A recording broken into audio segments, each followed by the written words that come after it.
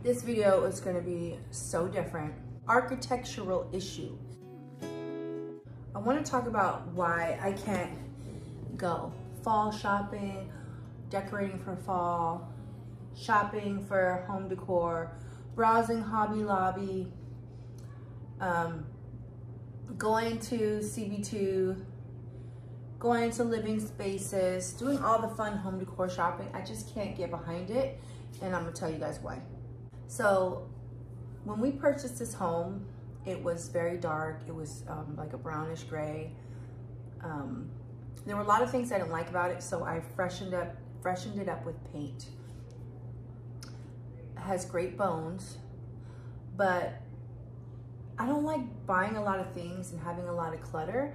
And I feel everything that's missing in my home, it's an architectural issue. It's not my shelves don't have enough decor, or my bed, or my couch, or my dining table, or my credenza. It's really like the architectural things. It's the cheap, dark brown laminate flooring, which I hate. I hate how when the laminate floor meets the quartz floor, they put like a little, they left a gap and put this ugly strip, which is so passe, it is so ugly. Divider strip rather than just having the two levels meet seamlessly. So it's the floor. So when I look at my sunken living room, I like how it's modern, it's Kelly Wearstler inspired, but the things that bother me about it have to do with the hardscapes, the finishes, like the flooring. So there's nothing that I can do that I haven't already done to zhuzh up the sunken living room. It's just about changing the floor.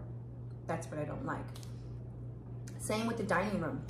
Yeah, I could maybe use a new dining room table, but for the most part, I like the styling, I like the minimal decor, I like my new credenza that's purchased from like reclaimed, it's a reclaimed piece. I like the pink color. It's the floor, the dark brown laminate floor, I just can't get behind. Same when I go into the kitchen. There's no like pots or pans or dishcloths or ceramic bowls that will really make me happy. It's all about changing the cabinetry and changing the countertops. So we started to change the cabinets, but we never finished because we got this new miter saw, which is gonna make the job a lot easier. So we're thinking we may have to just start from scratch again. And then getting the right color stain. This stain's a little orangish. So I think next time I'll do something that has a natural stain with just a pinch of gray colorant to cut the orange. So there's no like decorating things that I could do to make me feel happier about the kitchen. It really needs to have new cabinetry and new countertops and new backsplash. You know, so I should be saving for those things instead of splurging on little knickknacks and stuff. You know, even though I love the vessels, the vases, all the decor that they have at those stores, I feel like I already have those items. Anything that needs to be changed, updated, and refreshed has to do with the hardscapes. Same with the playroom. You know, the fireplace is okay. I painted it that matte black, but it's just the floor, the dark laminate floor needs to go. Another space, like my bathroom.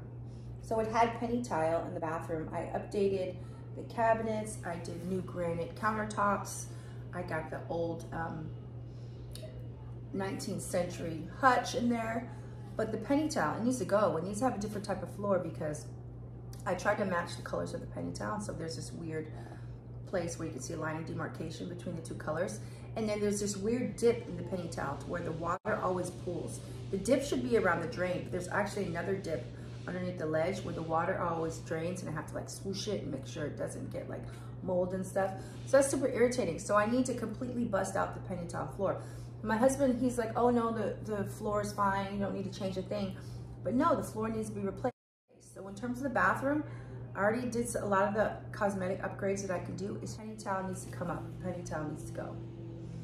Other spaces, the downstairs bathroom. Like I could buy, you know, like artificial flowers or dried flowers or real flowers or vases or like soap dispensers. I could do all those little cosmetic things, but it really comes down to the cabinetry. I need to replace the cabinetry because it's gotta go. I don't even like the countertops, but I could kind of live with the black and white granite. It's like salt and pepper granite. I could live with that. I had the same granite up here and I replaced it because I didn't like it. I can live with the downstairs as long as I had some nice cabinetry underneath it. I could kind of stand behind it. but you can't really replace the cabinetry without removing the granite. So what I have to do is repaint and reface the cabinets, replace the old dated cabinet fronts with some that my husband make and just paint it a color. And then paint the walls a coordinating color. So I could do that. But so you see how me going shopping at Target or Home Goods or doing any of those things won't really give me the look, the cohesive like look that I'm going for, because it's the hardscapes that need to be changed. Another area of concern is the backyard. Like, even though I want to buy patio furniture, I want to save like $1,000 to buy it, something with an umbrella, a dining table, a chaise lounge. I really want that for the backyard. But if you take a close look at the backyard, the pool, the cement around the pool is like cracked. That needs to be fixed. We need like a full backyard. I know having a pool adds like $50K on top to the value of your home. So my lot is only about, it's a 1/4 acre. It's not that big, but it's not small. So in order to refresh the backyard, I have to spend like $30,000 at least to fix it. I'm browsing these catalogs, looking for patio furniture and stuff, and I want to add ivy to the back fence. But it's like, if I were to add ivy to the back fence, then it makes me look at the deck. Like, I need to replace the deck. The wood is like old and crusty. I want it to be black. I want to replace the rail. So it's like me purchasing plants or a patio table or patio chairs won't give me the end look I want, because I really need to work on the hardscape around the pool and get that not to look crusty and fix the 2 patios. Are those called decks or patios? I guess they're called decks. I need to replace the 2 decks. The backyard will never look good until I replace the 2 decks.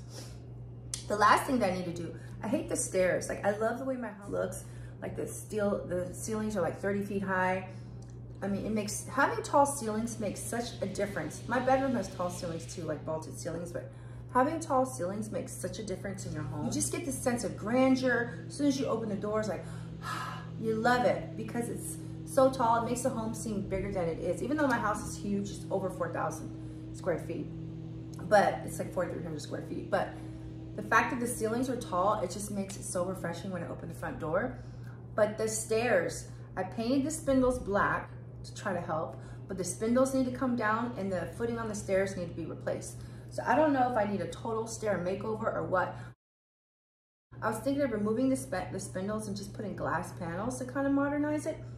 But then I don't really like the lip that's there around the spindles, you know? So, and then we need to replace the flooring of the stairs, because when we bought it, they were falling apart. That was one of the things we tried to barter with, but they weren't budging.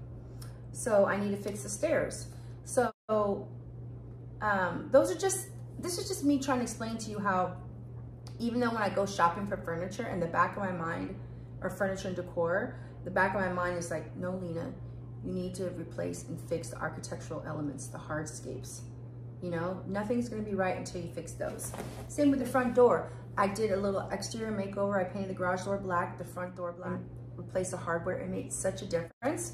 But when you look down, you see the old pavers. The pavers need to come up. So that's something else that needs to be done. It's not about the wreath I put on the door. It's not about even really the color I put on the door. It's the hardscapes that need to be replaced.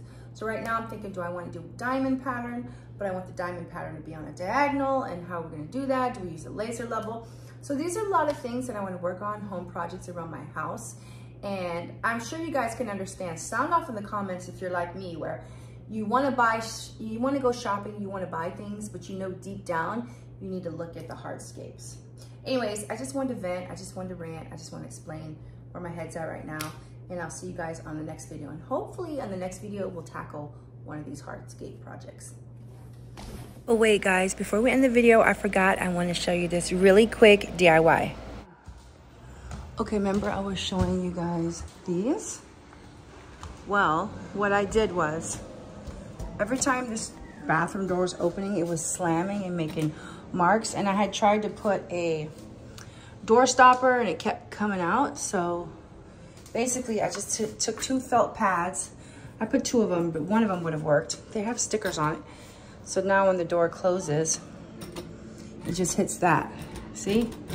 So that's what you can do. You can get these from the Dollar Tree and protect your walls. Okay, so we're gonna go into the garage and I'm gonna show you. It's a hot mess, but so this is all the painting supplies that need to be organized. Only problem is those are so tall, everything up there, but I need to, these are all the new supplies from the Dollar Tree. I need to put them up there somehow, but the project that I wanna work on, look, my woodworking area is a complete mess. It gets the job done, but it's a mess. But I would like to cover the stools. Rather than purchase new stools right now, I think we are going to go through our leathers. And I got an electric staple gun, so let's see what we have. Okay, just look at it. Now this is pretty, right? I think we're gonna use this. Okay, so I purchased these off Facebook Marketplace. It was a big mistake because, of course, my kids, they wipe their hands on it. It's like a micro suede, a fake suede. Looks dingy. So I have plenty of this. This is left over from when I was making custom planners. I still do, but this one really was never popular and it's really nice, really beautiful. So I figure we're gonna unscrew this base and I'm just gonna staple it and we'll have a new bar stool. We'll have a new pair of bar stools until I figure out which ones I want to purchase later. Okay, so the original maker of these, they have all these seams. We're gonna try to make ours seamless. So in doing so, there's gonna be some folds that aren't as pretty as I'd like them to be, but in order to have it in one piece and curve around the base, etc., there's gonna be a little bit of creasing. So let's just staple it and see what happens. Now,